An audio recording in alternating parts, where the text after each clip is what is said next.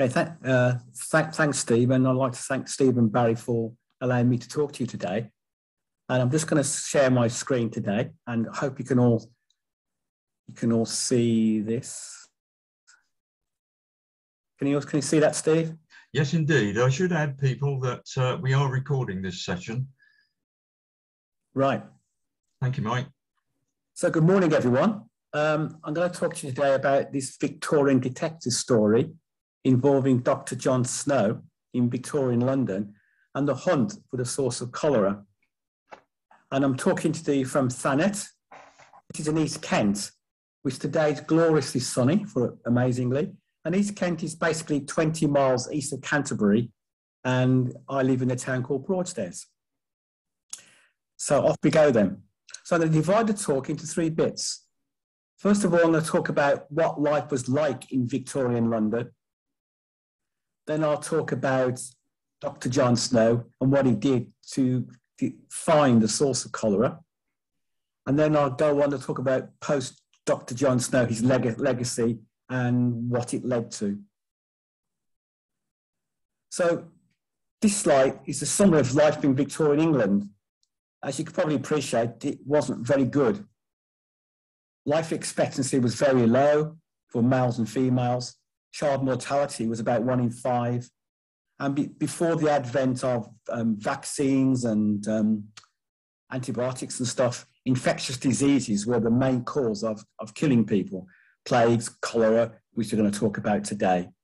Treatment was very poor, as you might expect. Leeches were still there, although leeches are coming back today as well. And a variety of things like arsenic and mercury, which I think might poison you as well, but good things like laxatives and bleeding. But housing was the big thing.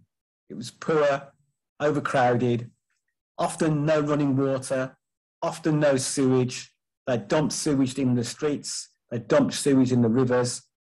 And as they were taking their water from the river, disease. And also there was excrement anywhere from horses in the streets. And they used to employ young boys to get rid of it. Healthcare only if you can afford to pay. So not very nice. And here's a quote from Jane Austen in her book Emma, saying, my dear child, truth is that in London, it is always a sickly season. Nobody's healthy in London. Nobody can be.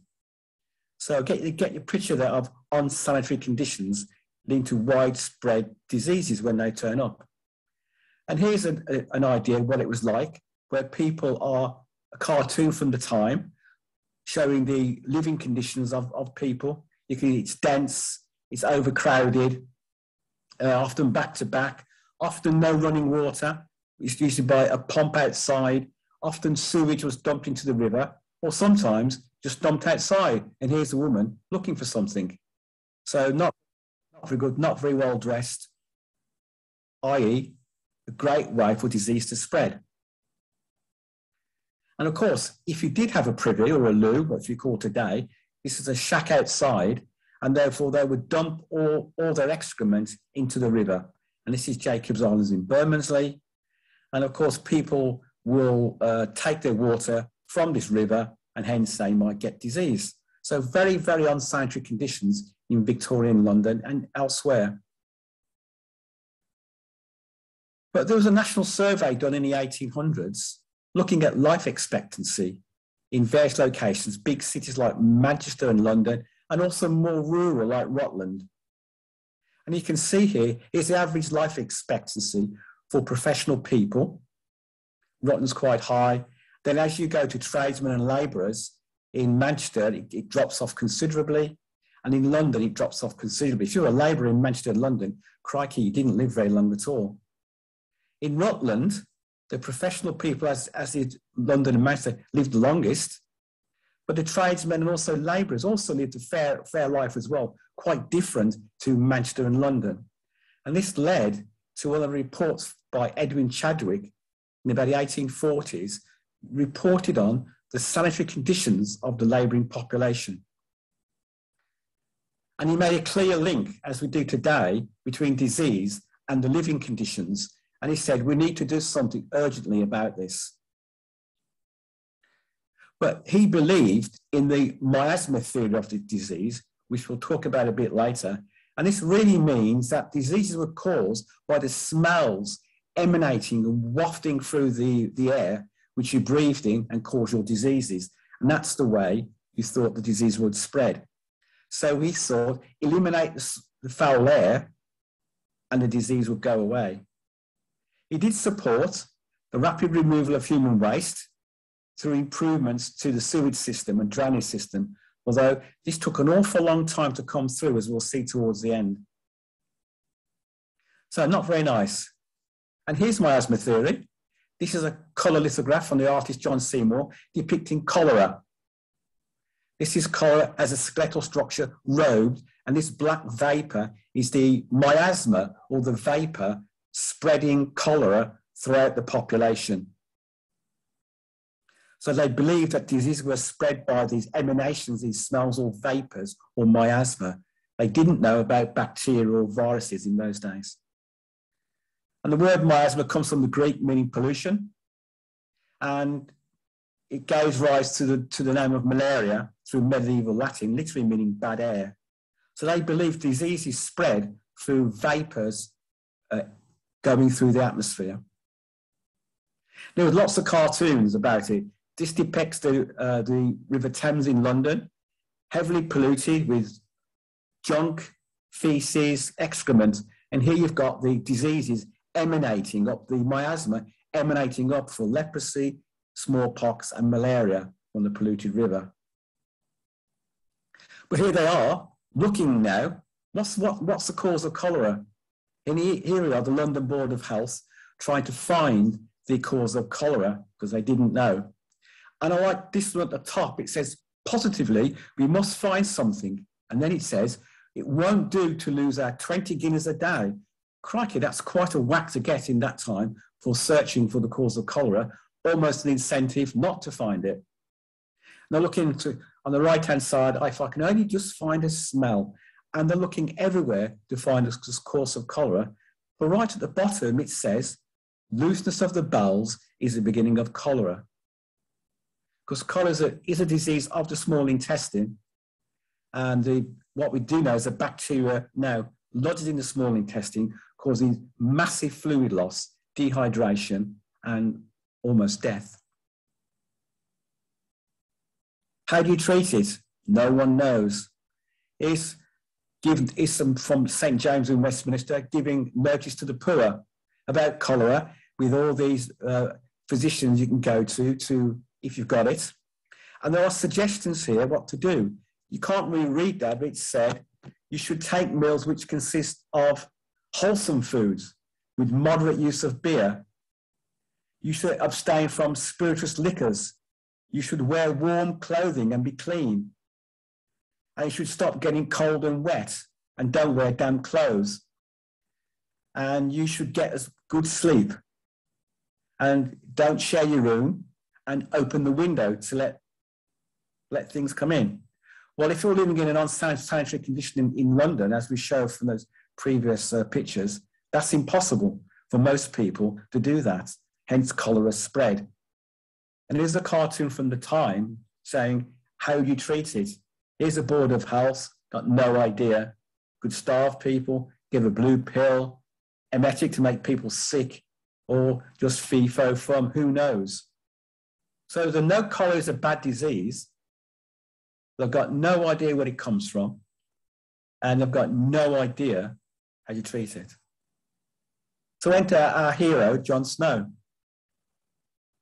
He specifically investigates a London cholera outbreak, as we will see. He was born in York, and he moved to London in 1836 to start his formal medical training, which he finished in 1844. And at the time, it was assumed that cholera was airborne, vapours emanating through the environment, i.e. the miasma theory. Now, John Snow didn't believe in the miasma theory because he argued the fact that it must enter the body through the mouth. And his rationale was, if cholera spread through the air and vapour and you breathed in the vapour, cholera surely should affect your lungs, not your intestines.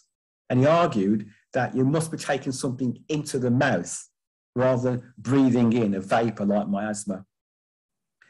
And in 1849, he published his ideas on the mode of communication of cholera. And here's the thing on the left with Dr. John Snow, and there's an MD. He argued that cholera was caused by exposure to contaminated water. And his time living up north before he moved to London, he looked at the correlation between transmission of cholera and polluted waters in a whole host of northern cities, but even some southern cities like Bath, and suggested that cholera was caused by people drinking polluted waters, i.e. not breathing in miasma vapours. And here's a report from the London Medical Gazette in 1849, very dismissive of his idea. It says, notwithstanding our opinion that Dr. Snow has failed in proving that cholera is communicated in the mode in which he supposed it to be, i.e. Dr. John Snow says you're going to get cholera by drinking polluted water. They think he's wrong, but obviously he deserves thanks of the profession for endeavouring to solve the mystery. And then it says, quite cheekily, it's only by close analysis of facts and the publication of new views that we can hope to arrive at the truth. Well, I would argue that he was telling the truth, and the truth was inconvenient at the time for these learning. So that was his first foray, which was rejected. Then what he's most famous for, and talks a lot about in books on the internet, was the cholera outbreak in 1854 in Broad Street, London, in which over 600 people died. So it was the most terrible outbreak in Broad Street, Golden Square, and the adjoining streets. There were upwards of 500 cholera attacks in 10 days. This is a report from one of the papers at the time, saying the mortality of this cholera outbreak probably equals any that was ever caused in this country, even the plague, and it's much more sudden. Cholera does come on very suddenly. The mortality, though, in these areas might have been greater had it not been for the people in the area just left. And in about 6 days, most of the inhabitants where the cholera outbreak had took place basically left because they were scared of getting cholera. And in those days, they would probably die. So armed on that, what does he do? He goes off to this area and he decides to talk to people, asking them what they're doing. And this is a report that he gave in 1854.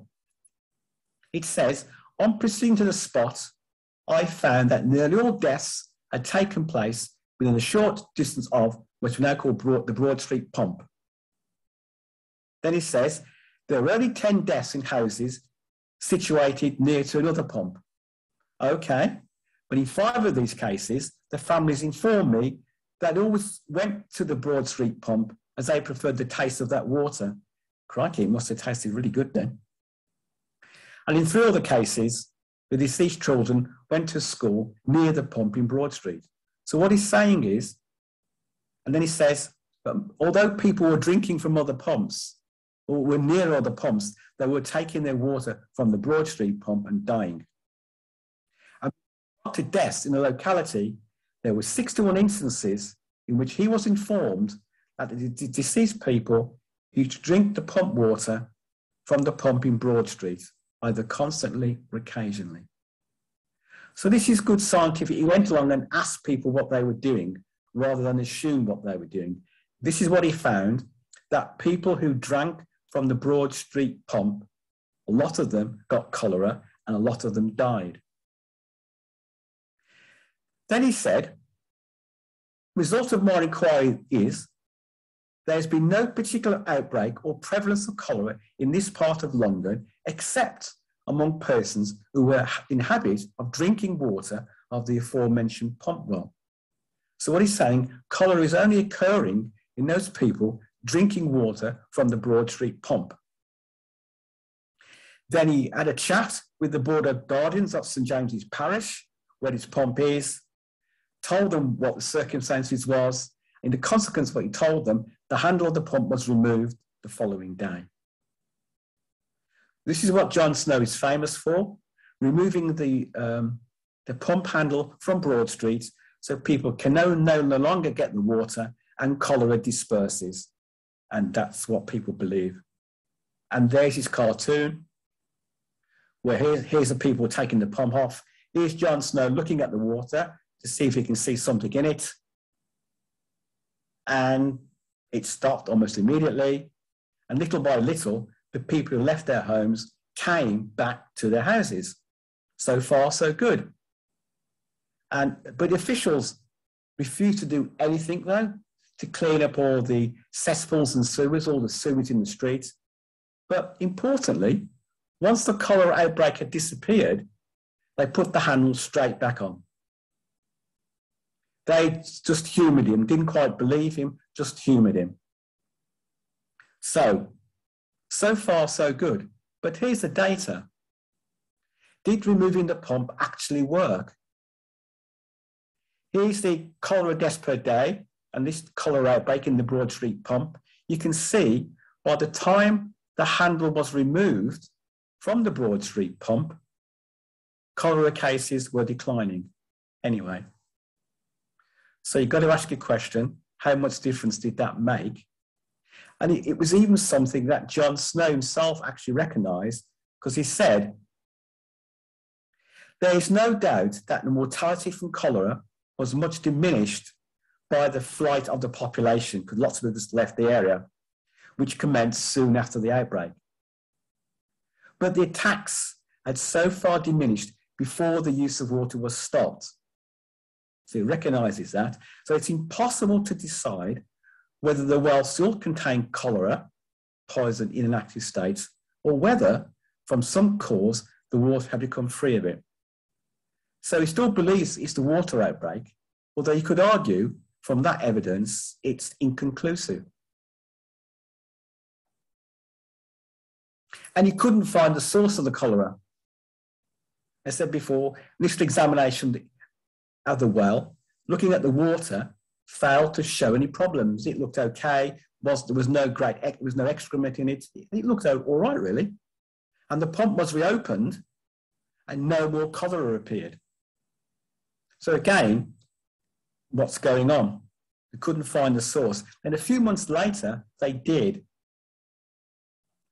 An associate of Snow, looking at the death records, found a report of an infant who had died of diarrhea, i.e., one of the first signs of cholera, at the beginning of the outbreak. And the timing of this infant's death suggested that she could be the point source of the cholera case. And then the investigator talked to the mother of this child, and the mother said she'd emptied a pail of the infant's diarrhea into a cesspool in front of their house, immediately adjacent to the water pump in Broad Street. And then they excavated the cesspool and the pump, revealing that the cesspool was within a few feet of the well, was leaking, and the wall of the well was decaying. So therefore, the feces and the cholera could go from the cesspool into the water supply. And if people drank that water supply, they would get cholera. But as the infant died, and as the cholera went away, it probably means this was the only cause in that area. So once the child died, there was no further contamination of the well, and the epidemic ended. So there's only one cause, this child who died, such that when they put the pump handle back on and people started to drink water, cholera didn't appear. But he persisted, and he started to delve more into the data he had and started to introduce the effect that, yes, guys, it is the source of water that is causing cholera. And he produced, which is now his famous map. And here it is. This is a map of the pump in Broad Street, and these lines are cases of cholera. The bigger the line, the more people who are getting cholera and dying.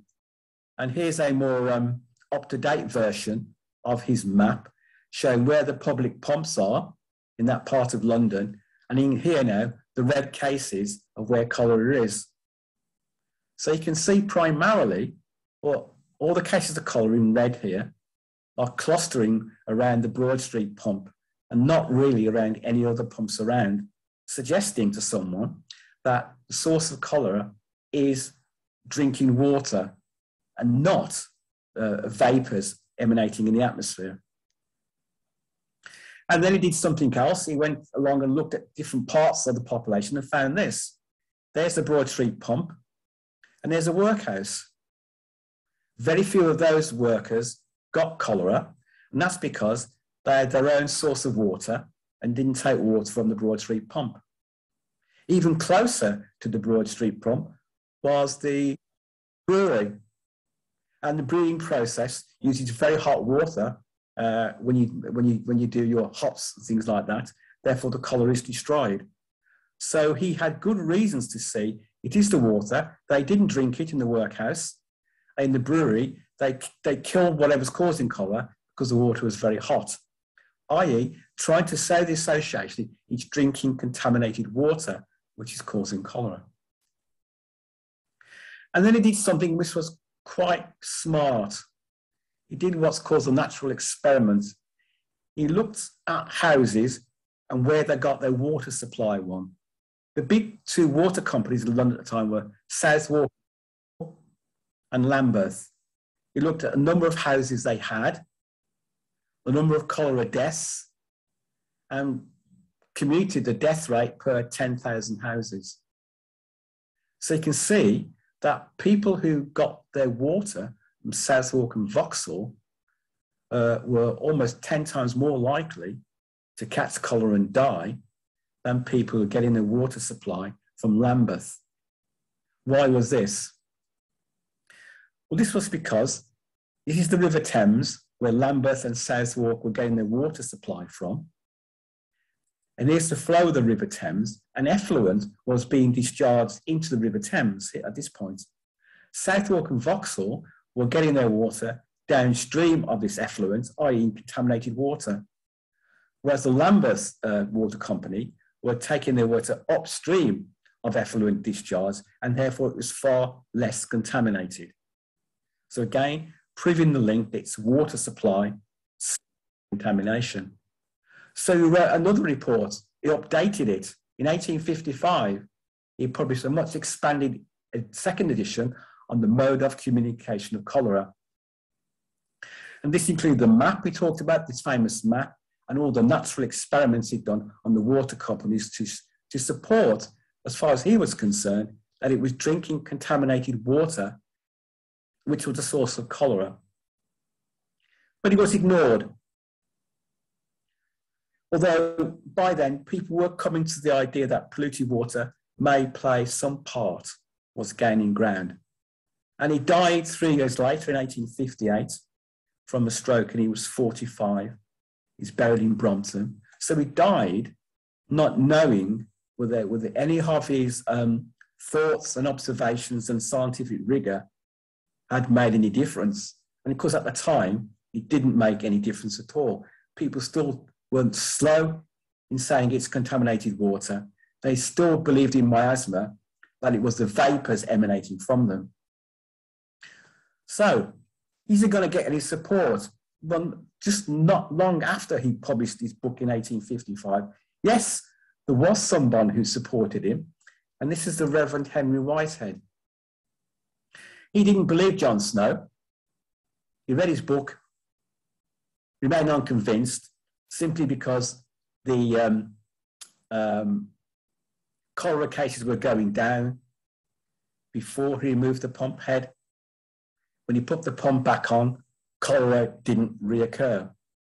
As things like that says, I'm not sure you're right. And so he'd do his own inquiry of the Broad Street pump. From his point of view, believing in miasma, not polluted water, that he would falsify Snow's hypothesis. He carried out inquiry himself, very much like John Snow had done. He went and asked people about who got cholera, where they got their drinking water from, and so forth. And he wrote his report in 1855.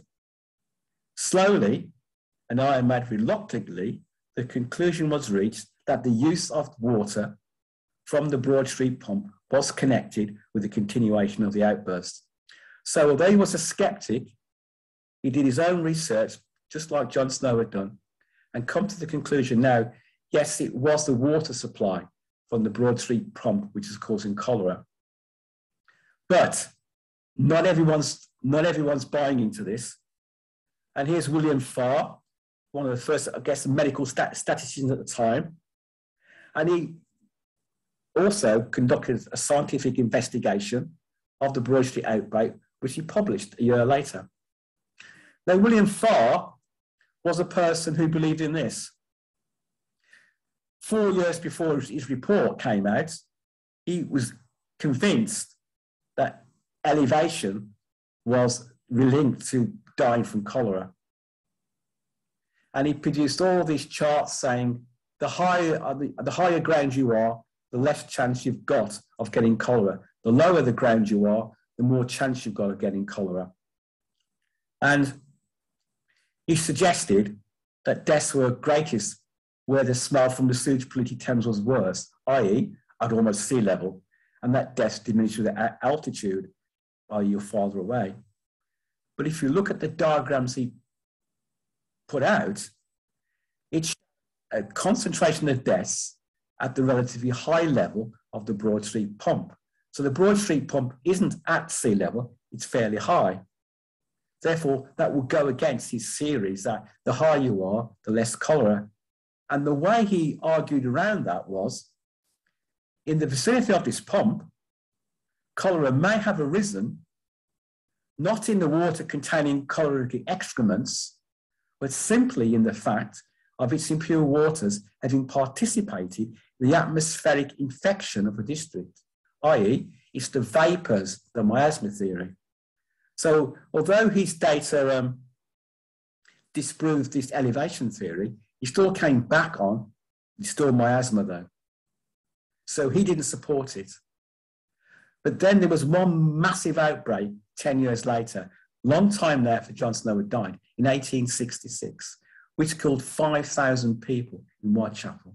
Same guy. This time, he did conclude that it had been caused by polluted water drawn from the River Lee by the East Water Company. The evidence he got was exactly like John Snow got in his Broad Street pump, clustered around people who were getting their water supply from a particular area. And therefore, he now suggested that the population in London probably inhaled a few cholera corpuscles floating in the open air, but the quantities taken would be insignificant in its effects compared to the quantities imbibed through drinking water of the rivers or of ponds in which cholera dejections, great word, had found their way and been mingled with the sewage by the churning tides. So basically what he's saying now is that they got their cholera by drinking polluted water because sewage was being dumped into rivers and ponds and the River Thames. So he actually changed his mind, and this might now be the beginning of the end for the miasma theory, possibly. But what happened? John Snow's dead. Did it do anything? 3 years after John Snow died, Parliament actually did something about it.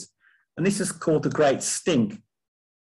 And this is because of the Thames were so polluted and the smells were so offensive that Parliament had to stop its work and go somewhere else. And so they decided, well, enough's enough. It's affecting us now, so we better do something about it. And that ended up commissioning Bazalgette to do an efficient sewage system from London. And here's Bazalgette and his pipes getting rid of the sewage. 82 miles of underground brick, dealing with 420 million gallons of water and waste. But what he did, though, was collect the sewage and dump it untreated further down the Thames to be carried away at high tide.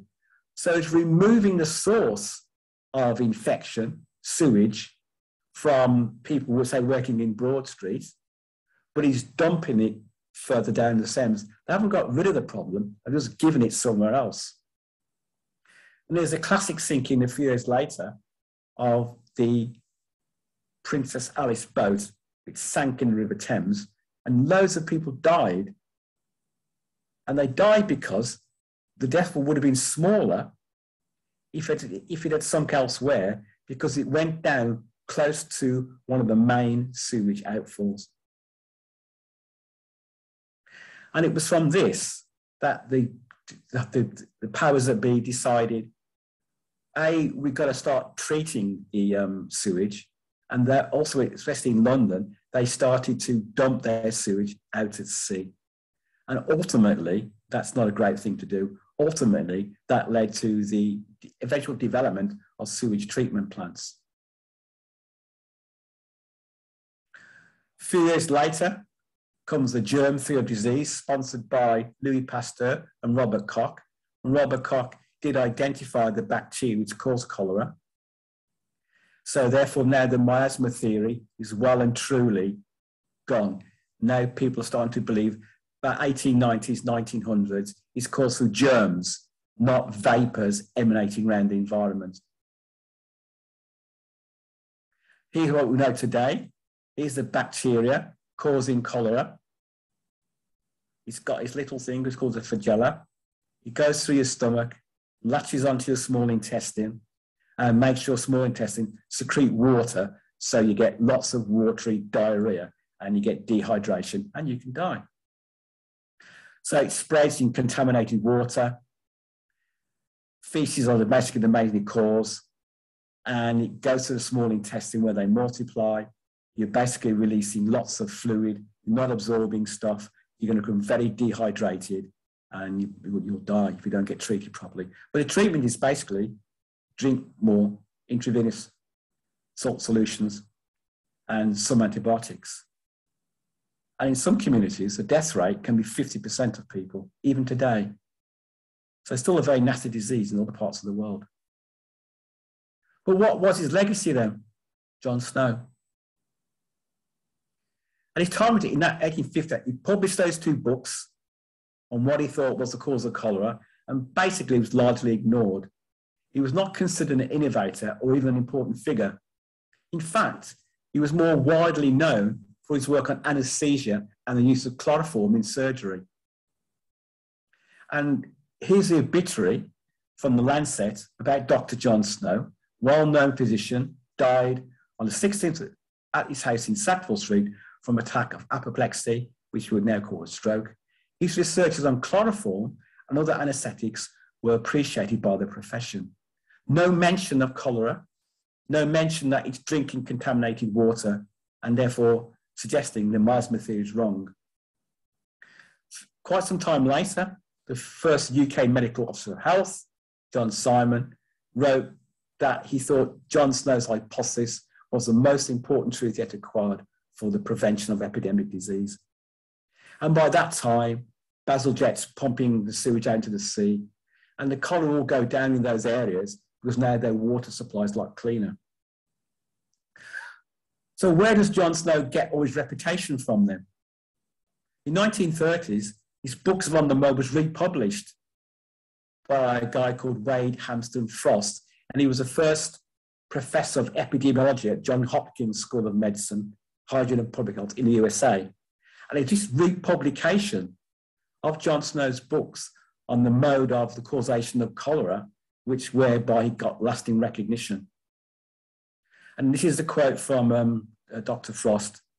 Snow's work as a permanent of a masterpiece in the ordering and analysis of the kind of evidence which enters at some stage and in some degree into every problem of epidemiology, i.e. he tried to look at cause and effect and tried to find evidence to support his theories. So that's where we leave John Snow. He was not appreciating his time about the cause of cholera. And it's only much later, from the 1930s, when his book is republished, that his standing goes up as probably not one of the first good epidemiological study looking at the causes of cholera. And he's his legacy today, often called the father of epidemiology. Here's the blue plaques to him by the Royal Society of Chemistry, that Dr. John Snow, father of epidemiology, linked deaths of the water to the water pump, and thus determined that cholera is a waterborne disease.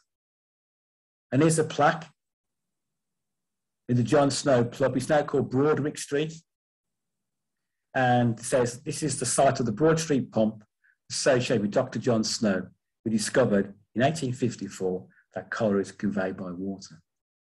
So he was right, but it took the scientific and medical community many years to realise what he'd done and the profound influence that his observation, but also how he did it, would have. And so that's where I'd like to finish on. And I'd like to thank you for your attention. And if you've got any questions, I'll be pleased to answer them. So thank you all very much indeed. Well, thank you very much indeed, Mike. Very good talk indeed, and fascinating. Here we see John Snow very much, again, an unsung hero in his own lifetime. And it's not only now that we begin to appreciate, you know, what he did, and you know, how well he did it, given the limitations in scientific instrumentation and measurements at the time. So yeah, I mean, he was great. His first thing was asking people, and then drawing these the maps effectively, and then looking at other ways. If there was odd things, like one's that brewery not getting it, going and looking at them and seeing why they didn't get it. So he was quite a good observationalist. So yeah, got to be. But it's a classic case, isn't it, in science, that if there's a prevailing theory and someone comes along with a different, disproving the theory, often they're ignored. Absolutely, absolutely. I've got let's look at the chat box. There's one here from Mike Hollingsworth, who says, in science there is often a need for a paradigm shift in thinking. What general lessons are there from the shift from the miasma to water as the source of cholera? Any general lessons? It's well, I think that the general lesson, I think, is probably if more people had supported him, then it might have taken. We might have got the. But I mean, even in my short scientific career, I came up with theories which didn't agree with the prevailing view, and it took us ages to get, even today, to get the scientific community to change their minds. So when you say it's all A, and someone goes, no, it's B, the A people go, no, it's still A. And so I think if you want to overcome a prevailing theory, you've got to work much, much harder to overturn people's views. You have, and I think in the modern day, there are also lots of very strong commercial vested interests that work in biasing public opinion against certain new theories. I'm thinking of smoking, for example, the tobacco industry, and what harm was done. Lead in petrol, another example. It's still killing people, you know. What, 100 years on? I don't know. It's something like that. There we are. We have another one from Diane here. Do we know of the movement of people out of Broad Street, I don't know. Out of the Broad Street area, cause seeding of disease elsewhere? Yeah, I don't know. That's a really good question. I don't know the answer to that one, I'm afraid. No. As far as I'm aware, there was no reports of outbreaks, so probably no, but you never know. Yeah. Okay. There's no more in the chat box. What I'm going to do is unmute everybody, and we'll start taking some questions. I can see some hands up there. Let's just get right. Okay, Moyle, you're on, sir. Right, thank you. Very, very interesting. There was a similar case on a much smaller scale in mid-Essex that my attention has recently been drawn to, that I've got to have a look at. But the point I wanted to pick up on was the remark about, what the brief discussion after Michael Hollingsworth's comment. And that is that one of the issues around smoking, why it wasn't stamped on, discouraged, whatever, was because much of the early research was done in Nazi Germany. Hitler was a fanatical non-smoker, and it was felt, therefore, that it must be a good idea. You know, if a nasty person like Hitler doesn't like it, it must be a good idea to do it. And it's quite there have been one or two other issues like that. That's interesting. Okay, thank you for that, Moyle. Jane. Hello, thank you. Thanks, Mike. That was a really well-researched and very interesting talk. I did enjoy it. I think a couple of comments. The medical profession in the UK was quite slow in accepting the germ theories that the Germans were doing, Koch, even towards the end of the century. So they did like their miasma, and they weren't persuaded by the microbiology side. It's a story that demonstrates the two aspects of the epidemiologists and the microbiologists looking at the same problem from different aspects. And of course, the current pandemic demonstrates that as well. Epidemiologists have a bit of a different view to those of us that are virologists and microbiologists. Lastly, there is a John Snow Society, of which I am a member. And I have a pin. Wow. Oh, right. Of the Broad Street pump. There was an epidemiologist called Dr. Rosalind Stanwell Smith that worked at the Public Health Laboratory up until the mid-80s, and she was one of the ones that really pushed for the blue plaque to go up. And she is was a blue badge guide in London, and she ran walks around Soho, which was very good on the places where John Snow and the Broad Street Pump were active. And it was a really good talk. I'm sure she's not doing it anymore, but it was great to be reminded of all that. Thanks very much, Mike. Thank you very much. Thank you. Thank you, Jane. I'll just pick up a comment in the chat box here from Jill Jenkins in Runnymede. She says, great talk. Thanks. The charts on life expectancy and causes of death should be shown to all those who dislike vaccines. Hear, hear.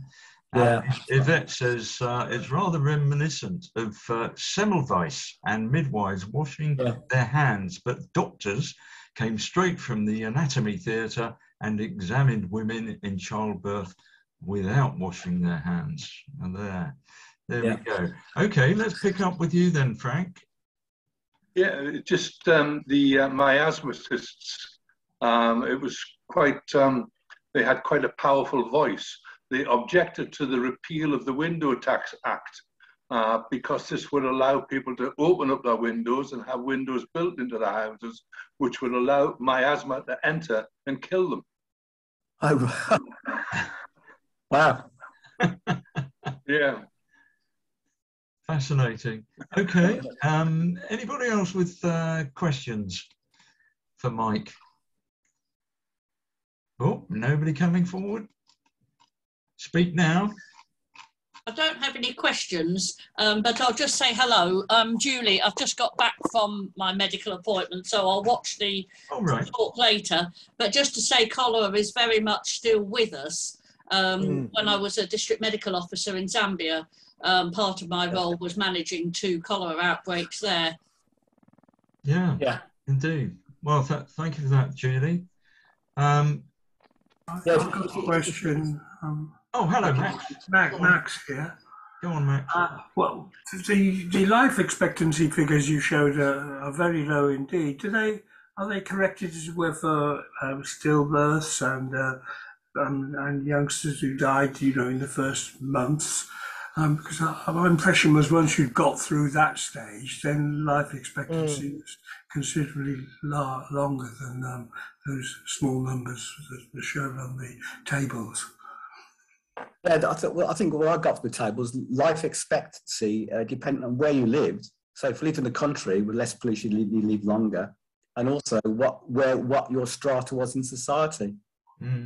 So if you were really amongst the upper classes, you had a much better life than someone labouring. So that's where I got it. So even though it's like 1 in 5 died of childbirth, if you were a labourer, once you got through that, especially in London and Manchester, you didn't live at all. Probably because of hard physical work, poor diets, sanitation and all that. It was like Edwin Chadwick had said, it's the environment which people are living in, which is causing them to have an unhealthy life and eventually dying early. Yeah. That's the right go. The numbers themselves would obviously be very much biased downwards by that 20% of zeros. I think there's still quite a lot of countries in the world where women have a 1 in 20 or 1 in 30 chance of dying of pregnancy-related illness, and 1 in 5 children die before the age of 5. And I think I haven't been to the talk, I say, I've just got back from a medical appointment, but I think there was something similar in this country 100 odd years ago. Yeah. The challenge, of course, is for us now to say, can we relegate those high figures for women and children dying to history? At the moment, I don't think we're making progress, I'm sad to say. No. Okay, Julie, thank you for that. Jeff Kirby from Weymouth. Yeah, hello. Very good talk. Thank you very much. Just a point, I've read that Florence Nightingale died in 1910, still firmly believing in the miasma theory. So some people just won't give up believing in their pet theories. Good point. Yeah. Oh, well. Oh, thank you for that, Jeff. Okay. Anybody else got questions, comments, anything you like? A few years ago, this Jo Cook here from Bristol. Hello, a few Jo. years ago, I returned from Pakistan with a case of Shigella, which is dysentery. And that wasn't surprising. But when I reported, when my samples went off to the Bristol Health Labs, they lost the bit that said just coming back from Pakistan. So suddenly they thought they had a case of dysentery in Bristol. And the public health people came round. I'd gone to work for the day, and they came round, and Alan answered the door, and they said, where is she? And he said, oh, she's a teacher, she's gone to work. And they went, oh my God. And they thought that I was out there spreading dysentery among all the children and students. And he said, and they were really worried. And then he said, you do know that she's just been back from Pakistan? And they went, oh, that's okay then. We thought we had a real outbreak here. I was consigned to history as not a Bristol outbreak of Shigella at all. And everybody breathed a sigh of relief. But like the previous person said, I mean, these diseases, cholera, Shigella, and those are still rife in many, many countries. And goodness knows how that's being impacted upon with the added COVID deaths. Because people, we're in a better situation here, and we don't lose so many in childbirth, but the rates are still high in other parts of the world. I think Julie mentioned that, Yeah, Joe, I know where one are you dysentery talking outbreak from in at the a moment? primary school. Sorry? I know one dysentery outbreak in a primary school in the city where I live. And that was because it was a school where they were having behaviour, classroom discipline issues. So if children wanted to go to the toilet, they had to raise their hand and they had to ask for the toilet bag, which consisted of a single paper towel, a single sheet or very small number of sheets of toilet paper, not on a roll, and a small piece of soap. And so, of course, the children would if they were going for a wee, they didn't really want to sort of go and ask the teacher for this. So they used to go to the toilet without the soap, without any means of drying their hands. And sometimes when they got to the toilet, it wasn't just a wee, and they lacked the basic necessities for hygiene. And I thought that was appalling. And it took the microbiologists from the hospital to sort of say to the head and the teachers, look, this is not acceptable. We appreciate that, you know, there can be hijinks in toilets, but you can't expect children to raise their hand and say, I don't need just a wee, miss, I need the full bag, please. You know? Yeah. Thank you, Julie. Good morning to you, Mike Hollingsworth. Can you unmute? Hi, hello to everybody, and some of me may know me as the now outgoing U3A subject advisor for science. Nice to see so many faces I've communicated with. Another classic story is Dr. Jenner and the role of understanding of smallpox. But actually, when they've looked into the deep history of that, they are aware that other countries, although they didn't really understand the cause of smallpox, had edged towards it in terms of some treatments well before Dr. Jenner. And I just wonder whether in the history of cholera, which is of course prevalent very much more in tropical countries, whether there is actually any evidence from these other countries that they actually had awareness that it was a waterborne disease and what might be causing it, what might be treatments and so forth. And, you know, we've got to be aware we're not a Western dominated and think we know everything about science.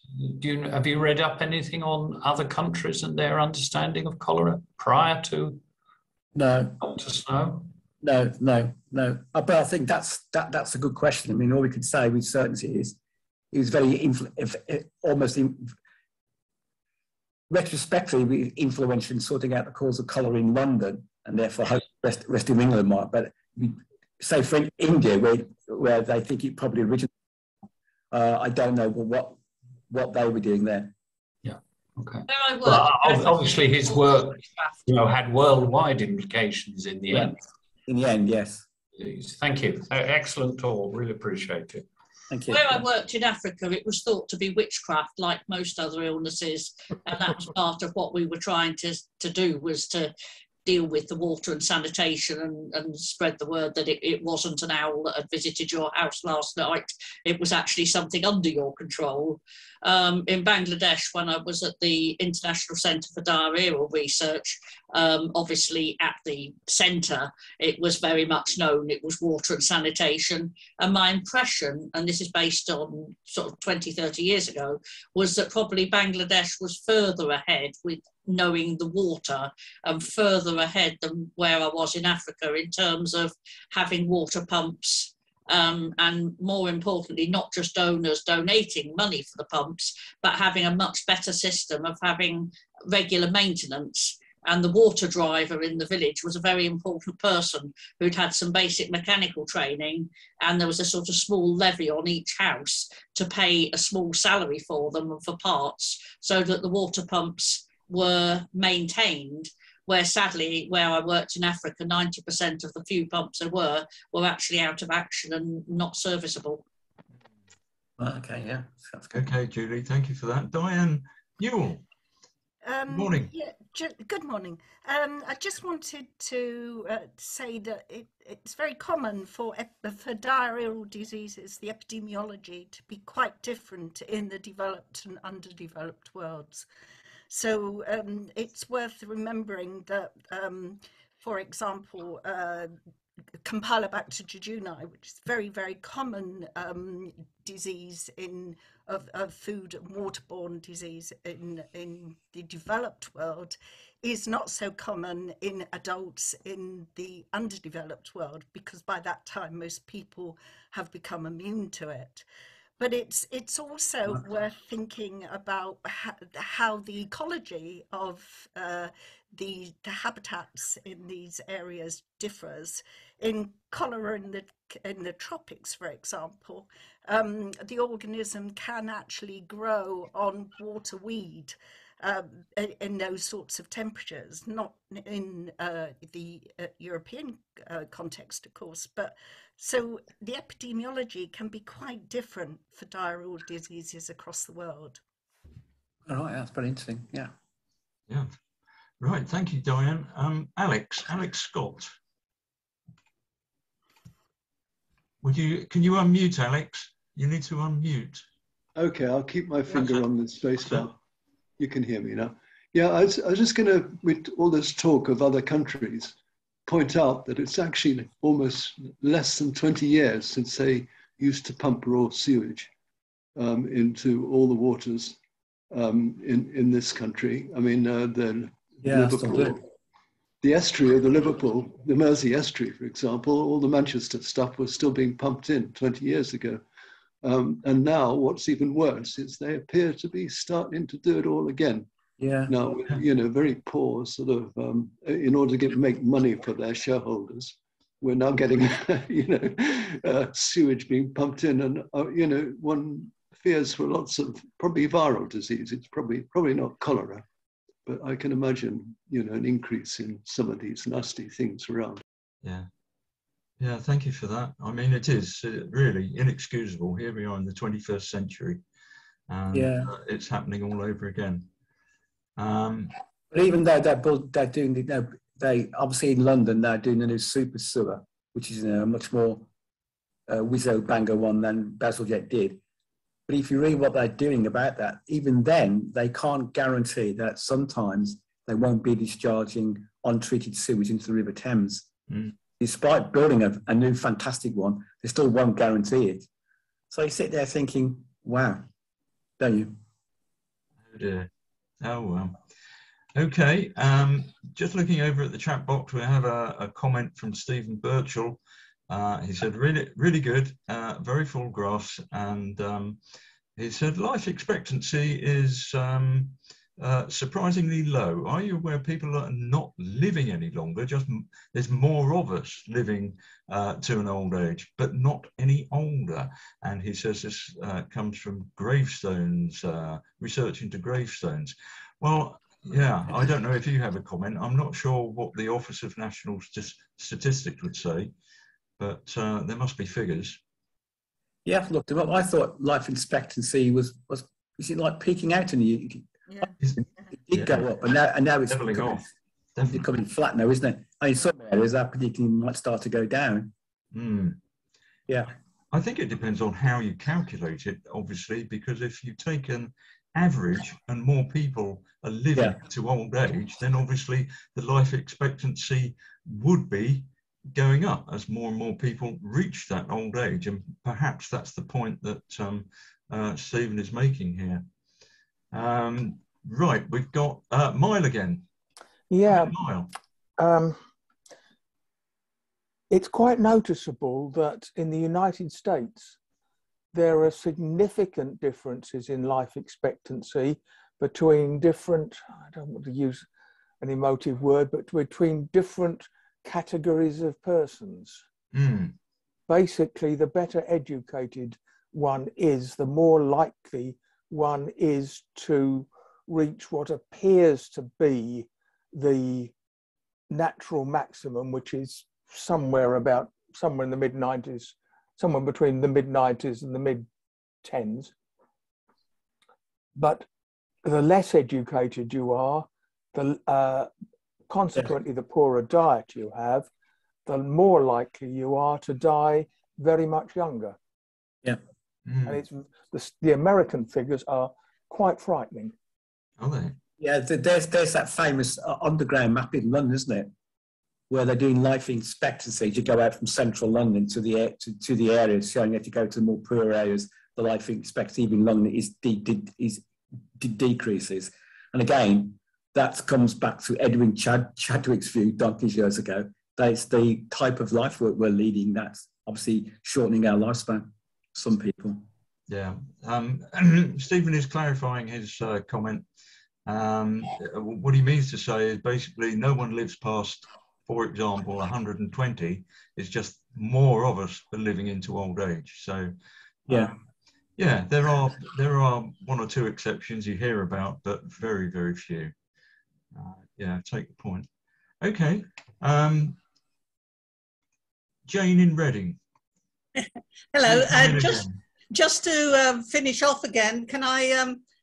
Another interest of mine is sewage in water, and can I say that a visit to the Crossness Museum, where Bazalgette put his first steam-powered engine to pump sewage away from the centre of London outwards towards the estuary, is well worth a visit, and I've been there recently.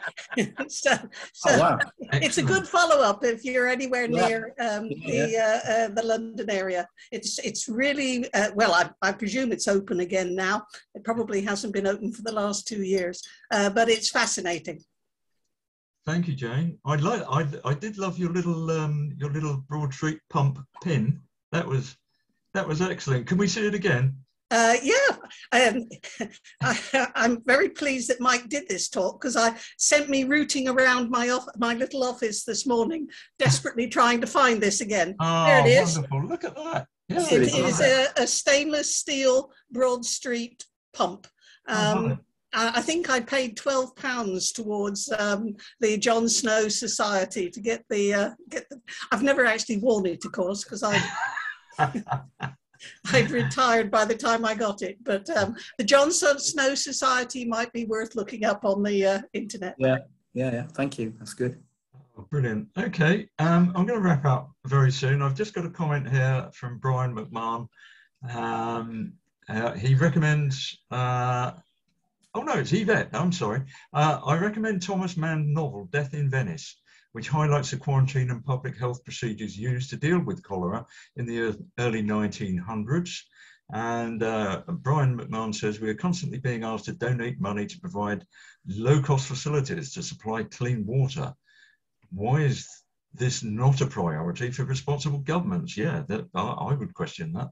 They can always afford tanks and missiles. I'm always saying that. Oh dear. Yes, there we are. Well, I'm going to like to wrap things up about now. It's been an excellent morning, Mike. Thank you very, very much indeed for it's a pleasure. Thank you. Super talk. I think we all found it really very, very interesting indeed. And it's an interesting sort of crossover between medicine and the detective side of things, the science and the hard work that basically goes into capturing the evidence required. So yeah, very well researched, well illustrated, and nicely done, Mike. Thank you ever so much for that's a pleasure. Thank you. Coming in this morning. Thank okay, you. well, please all thank Mike for a brilliant morning.